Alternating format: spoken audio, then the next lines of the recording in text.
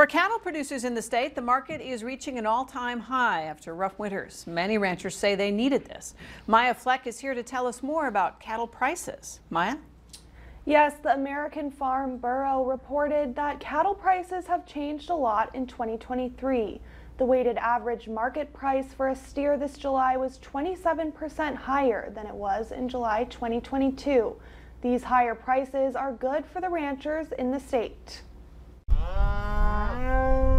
Wes Frederick ranches near Flasher, and he says it's been the best price since around 10 years ago.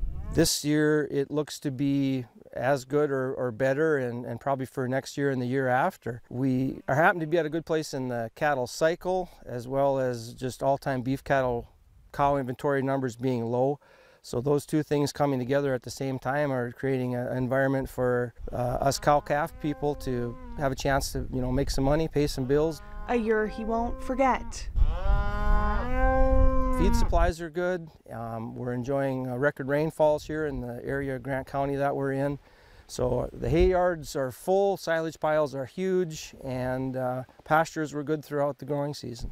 A lot of ranchers needed a good year. You go back in the last 10 years, we've had, 2 really dry years. We've had sell-offs.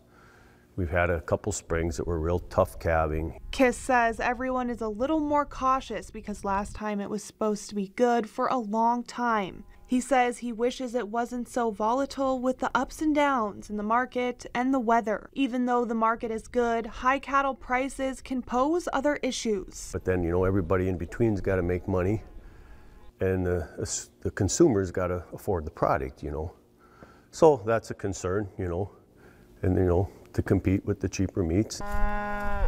He says he hopes it all works and the market stays good for ranchers because it's supply and demand. This year, high input costs also remain an issue. There are 2.24 cattle per people in the state of North Dakota.